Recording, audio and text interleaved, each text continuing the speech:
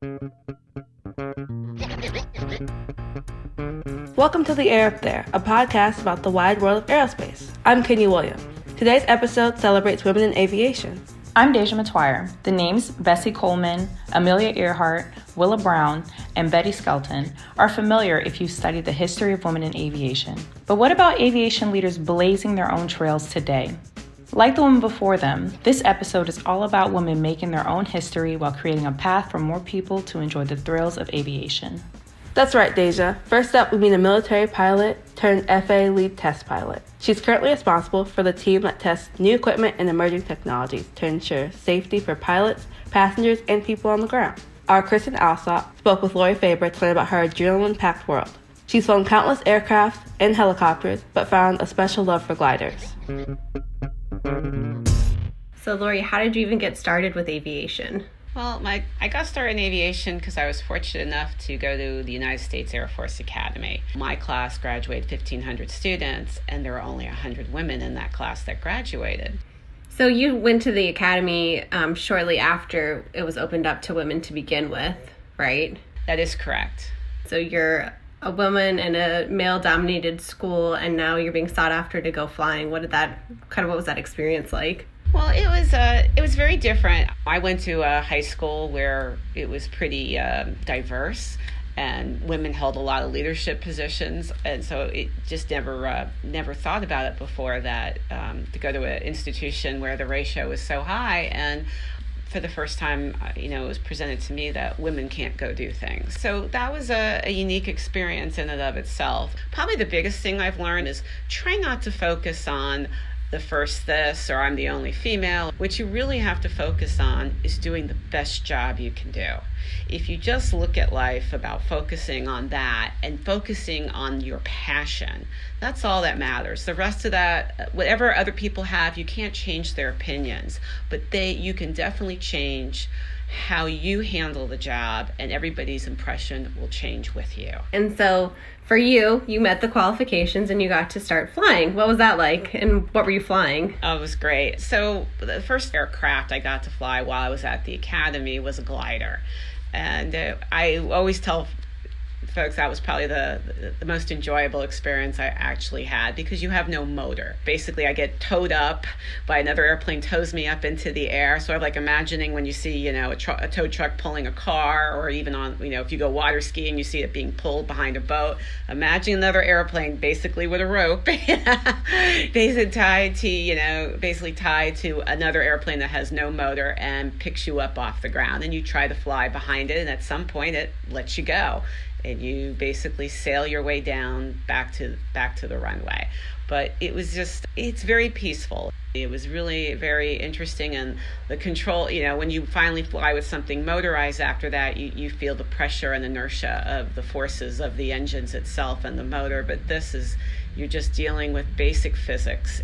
It's just a wonderful experience. I flew other, basic trainer fixed wings for the Air Force, and eventually, I went into helicopters after that. And at the time, because the combat laws were still prohibiting women to fly into combat zones, I flew a utility helicopter known as the Huey. And that was the kickoff of Desert Storm.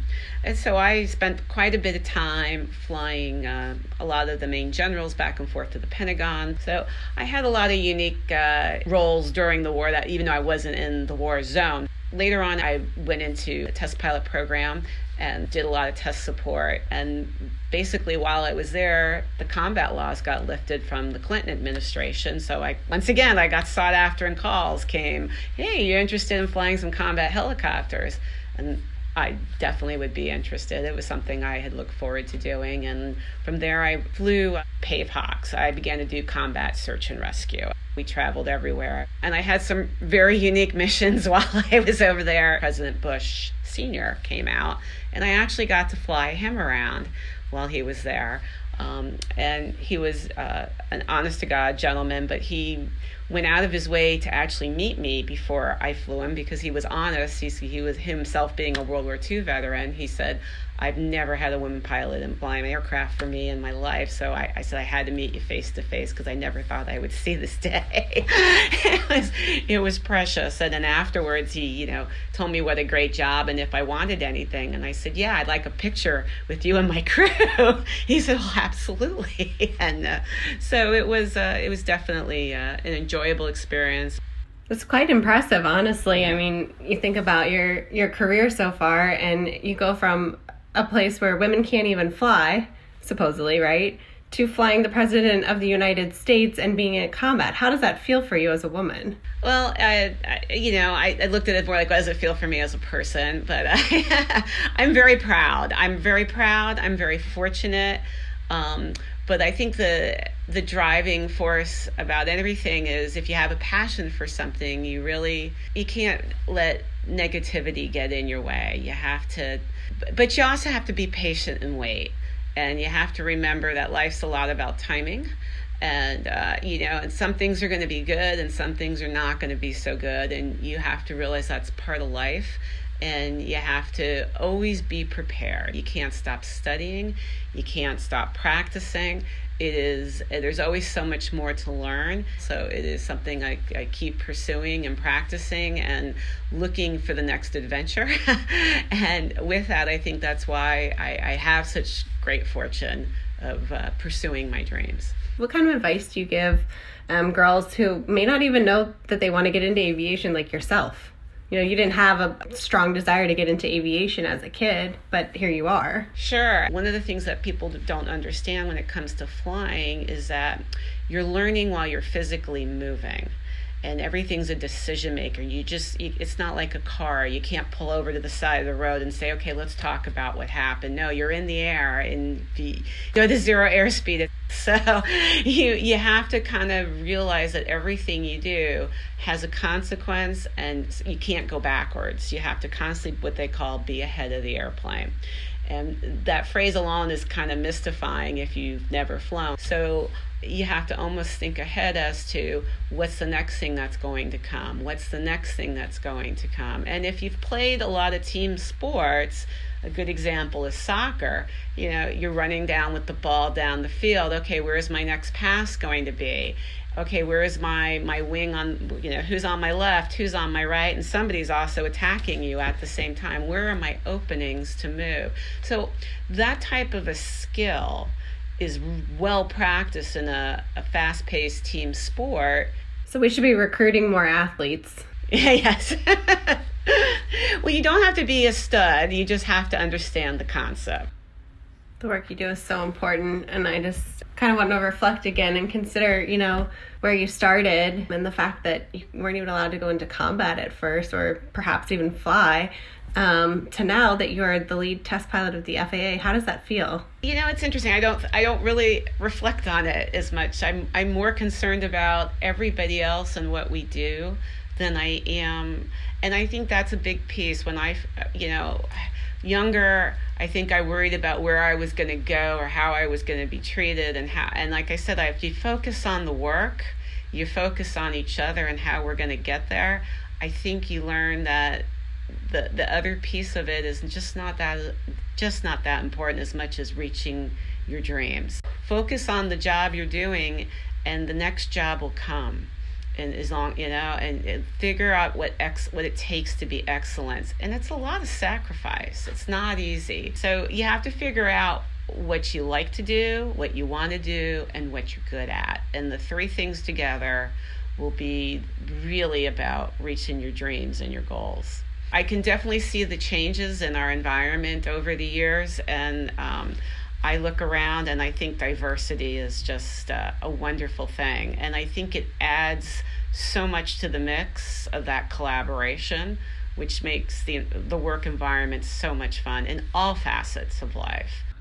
Thank you so much for joining me today and talking about your career and inspiring that next generation of women to consider a future in aviation. Well, thank you very much for having me, and I hope this motivates I would say everybody out there who's listening, regardless of being a woman or not, that if you're interested in aviation or flying, to please pursue it. Wow. From not being allowed to fly in combat to flying a former president, Lorry has shown that through persistence and hard work, your career can soar. This next mother-daughter pair also hold a special place for the peaceful experience of a glider. Allison Duquette interviews Marissa Colclasure and her 13-year-old daughter, Aerial. With the name spelled like the aerial view she gets while flying, she was destined for a life in aviation. The barefoot flying mom, as she's known on social media, has been in airplanes since she was born, and she's kept that tradition alive with her 4 children. In addition to flying with their mom, they attend the Soaring Academy, a nonprofit glider flight school, where they are surrounded by aviation lovers. The Academy's early glider training may be a great way to begin a flying career. We were looking at your social media, so I thought we'd start there because you had a really great quote. I think it was on your Instagram account that I wanted to just share with our audience. You say, "The sky isn't the limit to your dreams, it's the beginning." So I thought that was a great jumping point off for us to talk about what got you into flying, what you fly, how you ended up sharing your experiences with your daughter, Aerial. So Marissa, why don't you tell us a little bit about how long you've been flying and kind of how you got started? Yeah, absolutely. Well, first of all, thanks so much for having my daughter and I here today. I've been flying for almost 20 years, and I grew up around aviation, was in an aviation family, so it wasn't abnormal to go to the airport on the weekends and take to the skies in, a little single-engine airplane. So there's just a lot of great childhood memories with that. And so I think from an early time in my life, I realized that dreams aren't limited. They're not confined to just your own thoughts and way of thinking. So kind of like on the quote that it's the sky isn't the limit, that's the beginning. A lot of times we think that there's like this ceiling to what our dreams can be.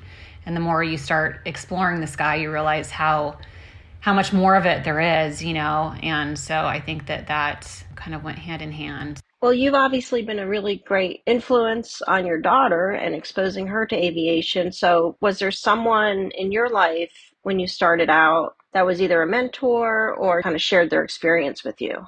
Yeah, my dad flew, and so there was a lot of VHS tapes. That was what was the cool thing back then at home, and that was in the 80s too. So it was just, any cool movies, like the Disney Flight of the Navigator, flying was, really prominent. But, my dad always encouraged me to fly. Do you remember the first time he took you up? I was an infant when the first time I went flying. Yeah, but I there's not really a time where I don't remember flying. So it always seemed like a second home.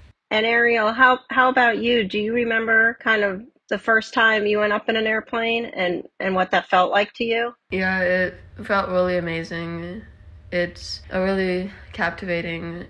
Well, let's talk a little bit about what you fly, because everybody, I think, always thinks of, oh, you must be flying around in a Cessna or a Piper Cub, but you fly something a little different, which is really a great entry into aviation, and that's gliders. And what does that feel and sound like when you're up in a glider? It's really amazing. You get an adrenaline rush when you're taking off. The way you sit there and you get ready for the flight, and then you take off and you're soaring free.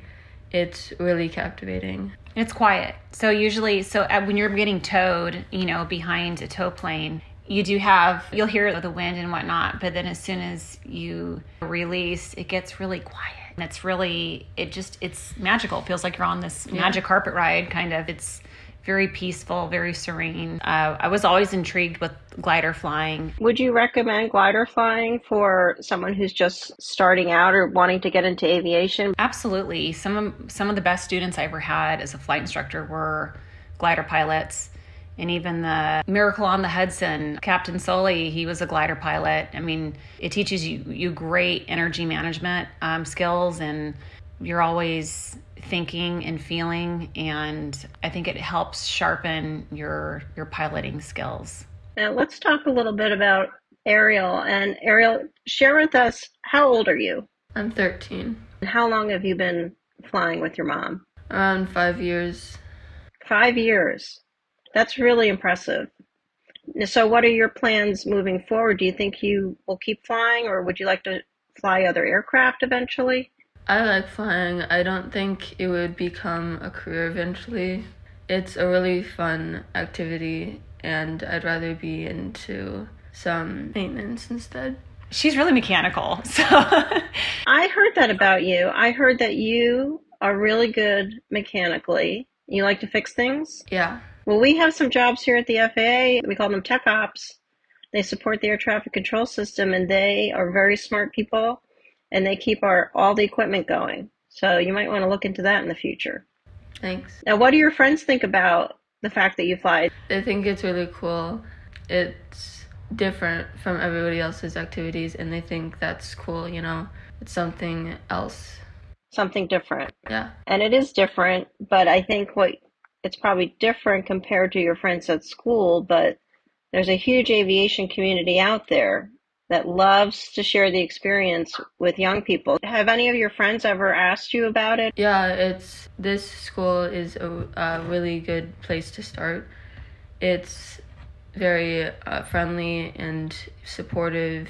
You get to fly and learn, and it's a really good place to start. The school she's at is a nonprofit, Southern California Soaring Academy, and they fly a lot of middle and high schoolers. So there's not a shortage of kids her age there. So what might be abnormal once she's there, it's like there's lots of kids her age, and they're all at different levels of, where they are, if they're going to solo. Aerial still has a ways because of her birthday's in the summertime. She can't solo until she's 14. So it's a really neat way for her to get involved with the community too. That's great. Now, what's the best part about flying with your mom, Aerial? It's always fun every single time. We get to travel.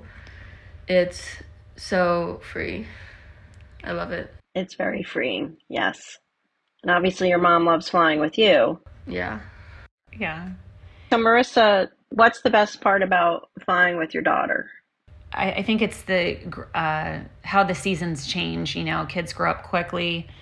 And when I first started flying with them, they were still somewhat passengers, but I was teaching them little things that, was it within their realm, what they could understand. And now they're in the pilot seat learning. So it's your role as a parent starts changing too, the older they get too, where you come along beside them. So it's a really neat front row seat of watching that, being there to support them. Is there anything else you would like to share with our audience?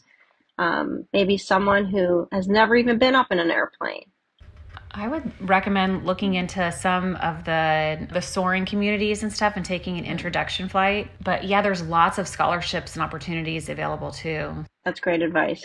Well, thank you, Marissa and Aerial, for joining us today on the Air Up There. It's been great talking to you, and I hope you do well, and good luck to you, Aerial, when you solo in the next few months. Thank you so much for having us here. It's been great.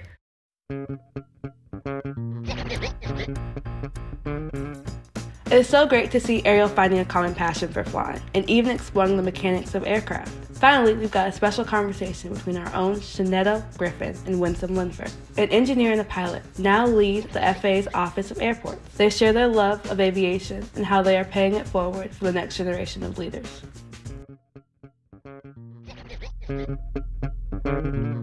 So really happy to be here. Happy to be here with you, Winsome, so we can have a little conversation today. So look forward to it. So Shannetta, how did you get into aviation? How did you come into airports? That's really a funny story, Winsome, because I think about how I got involved, and really it was by accident, actually. So when I was in high school, I had a career counselor that came and he brought in a model of a building that was being built right close to my school, my high school, and talked all about architectural, mechanical, electrical engineering, and then started to talk a little bit about the roadways and the bridges and the site drainage and how the water went into these catch basins. And so I really became more excited about that. But when I decided to go to college, I said, okay, I wanted to be an engineer, but I really wanted to be a structural engineer. So I wanted to be the one designing the roads and the bridges. So the first company that I took a job with after college, really, I was doing those bridge calculations, and it was so monotonous. The same calculations. But this company also did small airports. They did some regional airports where they were working on taxiways and runways and all that site development. And so I just asked, hey, is that something I can learn more about? And so my supervisor gave me an opportunity to do that. And I fell in love, really. I mean, it was just because airports, and they say all the time, airports are like mini cities. Well, it's funny you said that, because I started out wanting from day one to be in the aviation industry. I mean, from high school. And I wanted to be an airline pilot. And that's all I wanted to do is fly airplanes. And so I got to college, got into the professional pilot technology program. Somebody said, hey, why don't you get an admin degree, because you never know when you're going to lose your medical. So I said, okay. So I added an aviation administration degree, a business minor, and all that. Never had a thought that I'd ever use it, because I wanted to fly airplanes. When I graduated, the industry was really not hiring. Unlike today, I would love to be here today. We need pilots so bad today. But back then, not so much. And so I ended up working a job where the state Department of Transportation, flying aircraft and doing airport inspections. And so after I did that for a while, I actually got to help write regulations for airport safety for the state and help change Indiana administrative code. And I thought, man, that's pretty cool. I have influence over the safety and operations of airports all over the state. So I ended up getting my master's degree in public administration and then got on board with the FAA as an airport inspector. And then I was hooked and I found my love. Really, it was aviation safety policy and providing oversight and ensuring that we make sure all passengers maintain safety to their destination. It sounds like both of us were open to those changes in our paths that led us to our passion and really the careers that make us happy today. Well, and Winsome, that's exactly right. So as women in these positions, and certainly the fact that when you think about aviation, it's come a long way in regards to opportunities for women. And we want to get more women interested in the aviation field. How do you work to try and get more women just involved in the STEM industry and STEM students and all these things? It's always being aware that you're a role model and looking for those opportunities. So a few weeks ago, I was actually flying on an airplane and I saw a young lady and she was wearing this sweatshirt and it said Federal Aviation Administration drone pilot. And she looked to be about high school, college age. And I walked up to her. I said, hey, I love your sweatshirt. Where did you get it? And she said, off of Amazon. And I said, wow, that's pretty cool. I didn't know they sold those. But I said, are you interested in aviation? And she said, yeah, actually, I have my drone pilot operating license and stuff. So I said, oh, that's pretty amazing. I said, talked about what she was going to school for in IT. And I shared with her the FAA's internship programs and talked a little bit about opportunities working for the FAA. And so there was an opportunity that, it wasn't a formal setting. It wasn't a classroom. It was just two people flying through the system and happened to come across each other and shared that information. And you've probably heard me say it about what I think my purpose is. And I believe that that's a part of my purpose is giving back and being the first African-American female to graduate from the University of Toledo and the College of Engineering. And then even in this position, being the first African-American female. But one of the things that I always go back to with that, and I love this quote about being the first, but making sure you're not the last, is really what kind of drives me when it comes to not just women in this area, but just students across the board. And I get so energized when I'm sitting and talking to students and just you see their eyes kind of just light up when you hear about engineering and you hear about the airplanes and you hear about the different things. But one thing that I think is important for all of them to realize is that even like you said, you wanted to be a pilot, there's so much more around aviation than just being the pilot. They can go and work at an airport or in the industry anywhere, and you can still do finance and IT and HR and all the things that they go to school for, but they don't really recognize it because, again, that point about education and just talking about it is so important. Do you remember when we talked to some of those students in the internship that they were here and they're excited about what they do and what their opportunities, and now we've hired a couple of them. So, I think that's a part of what we have to do in our positions because we won't be here forever, and they're our future. We've got to find ways of which to engage and make sure that we're bringing other women that come behind us. This is historical for you and I to be kind of in this space as two women leading this organization. But how do you feel about the positions that we're in and the fact that we need to pave the way for the future generation of women in aviation? So, this is always a hard question for me, because I really want to make sure that we're paving the way for everybody who wants to be in aviation. There's so many opportunities in aviation today, and our industry has become so broad with new entrants, UAS, advanced air mobility, commercial space, and then just even all the opportunities that we have with our transportation system and our airlines and airports today. And so you really want to make sure that we're paving the way for everybody to access. But as the aspect of for women is doing my job to my best of ability, setting that example, showing that women can do this job and they can do it very well. And so I think that is number one, is, creating that expectation that women can do this and they're good at it, right? And that's the first piece. The second piece is that communication piece. I think a lot of it is that young women today don't know about these opportunities. And so it's going to those schools, especially in communities where they're not exposed to this. They've never had an opportunity to go visit an airport. They don't get to travel in the system. So I think, in those two aspects of one, educating about, what's available, and two is setting that example that women can do this job and they can do it well. I mean, you're breaking barriers all over the place. So, I mean, what do you see as that pathway? Well, I think you hit the nail on the head, is setting the example. I have 6 brothers. So my example was, we're going out and playing football and basketball and everything else. But I think that what they instilled in me and taught me, even as a female with all of them as brothers, it was the example. If I'm going to be around other young girls, what am I going to share with them? And I think about my daughter and the example that I want to set there. This isn't something that is so far stretching. There's so many opportunities. There's so many things that we can do. But how are we going to, one, bring people to the table? And then how are we going to make sure that there's anything that we're going to do and anything that they want to do that they have the capability to do? Like you say, you can do this job and you can do it well, or you can do any job and do it well. But they have to have training. They have to have support. They have to have sponsorship. They have to have mentorship. We have to be able to provide that, and we have to be able to show the way that says we're going to give those opportunities. So I think it's really about, like you said, we got to have opportunity for everyone, because the industry is lacking, especially when it comes to the engineering or the technical sides. It's lacking. So we want that opportunity for everyone. But young women need to know that these are the types of things they can do. I think you're doing an awesome job of being that example. I want to be an example.